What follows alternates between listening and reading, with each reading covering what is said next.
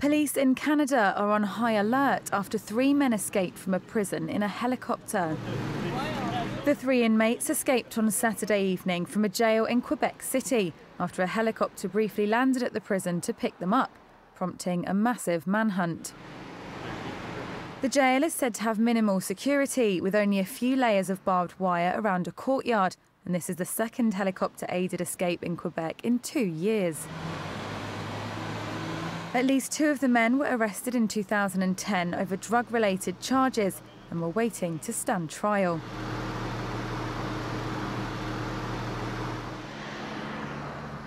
The men are thought to have ties to the Hells Angels, according to local reports. Authorities believe that one pilot was in the helicopter when it arrived at the prison, though the exact details of the escape are still being investigated.